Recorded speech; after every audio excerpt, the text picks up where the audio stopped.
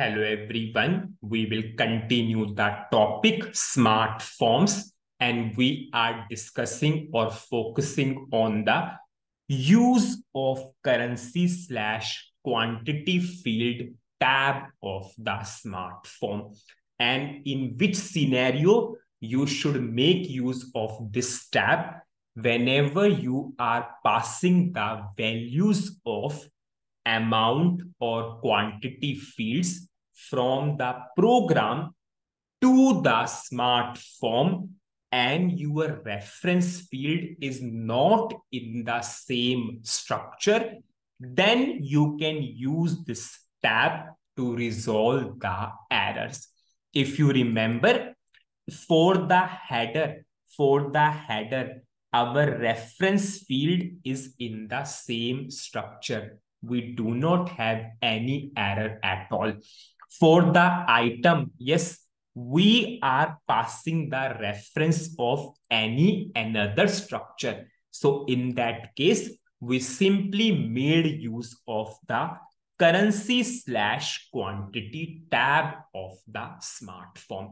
So what we did, if you remember, for the item cost, we are getting the error. So in this tab itself, we are saying whatever is the item cost for that particular column, what is the reference field?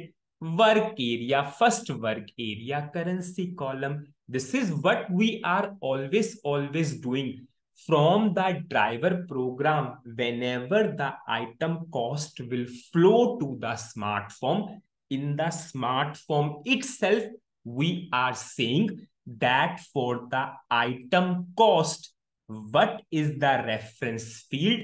First work area, currency. If you know, if you see in the first work area, what is the column? CURR. Here we have the value of the currency. Now we will see in the debugging mode, are we getting a expected output or not? So what I will do, I will put a breakpoint in the driver program. I will go to SC38 transaction code and I will breakpoint is there. I will run. I will go for order number 1. I will go to desktop 3. I will execute the first query. I will execute the second query. So this is our data in the first internal table. And this is our data in the second internal table. Now we are passing these internal tables to the smart form. I will go to the smart form. Anyways, we have a breakpoint in the smart form. Now, this is your header and this is your item.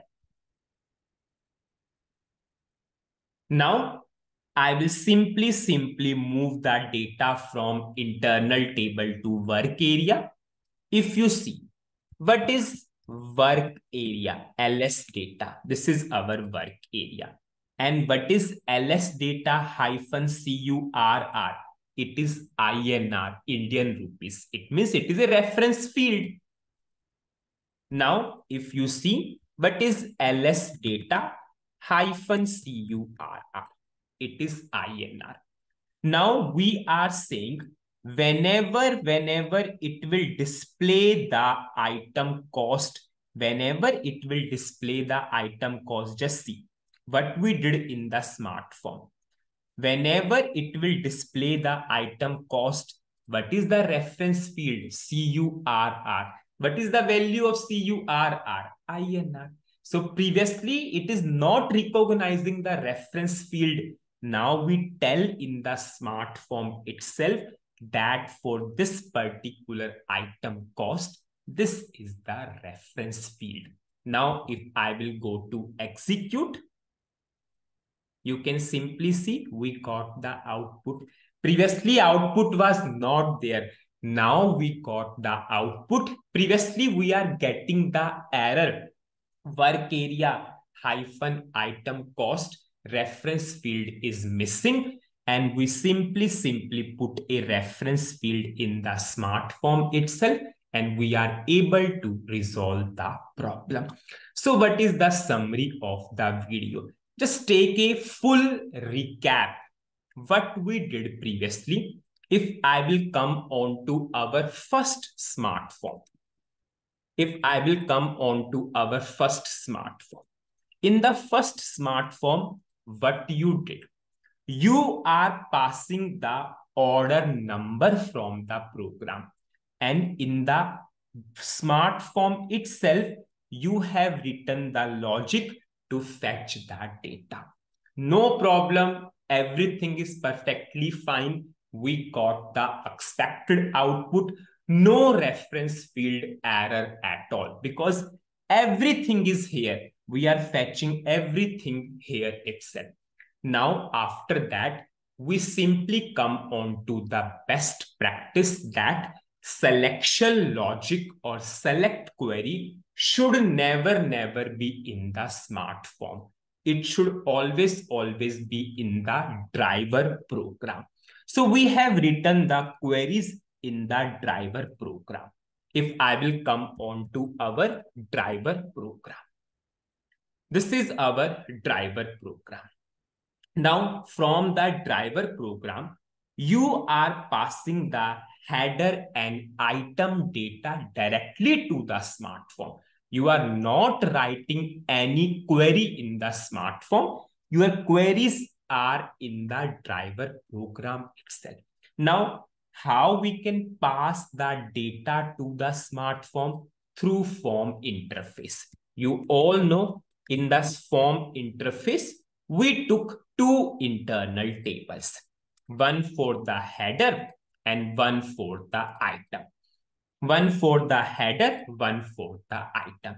Here, local structures will not work. So we created the global structures. For the first, we took the reference field in the same structure itself.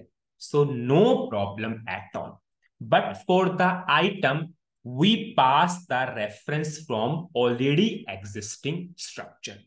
When we run the when we call the smart form through the program, we are unable to get the output. So in that case, I told you what is the solution. Run the smart form independently and you will recognize what the problem is. When we run the smart form independently, we got an error that work area item cost reference field is unknown. Then we simply understood why we got the error, because for this item cost, the reference field is not from the same structure. It is from different structure. So how you can resolve the problem? First solution, take the reference field in the same structure and pass the reference through the same. But in our current requirement, it does not work because our CURR is not in the item table. Our currency is not in the item table. So we need to go for second approach. But the second approach we followed in the smart form itself, we told SAP that for the item cost, this is the reference field. And after that, when we run the program, we are able to get the expected output. So in any interview, if someone asks you, tell us in which scenario you make use of the currency/quantity field. So your simple one-liner answer.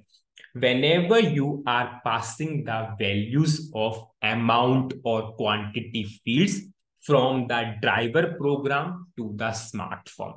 If reference field is in the same structure, no problem.